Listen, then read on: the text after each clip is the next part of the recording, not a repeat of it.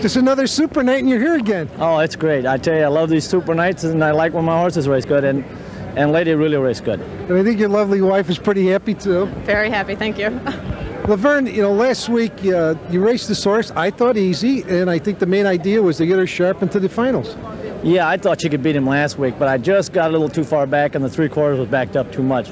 And I was afraid that'll happen tonight, so I thought I'd just let her pace out of there. If there's a hole, fine. If not, why, we'll just keep going.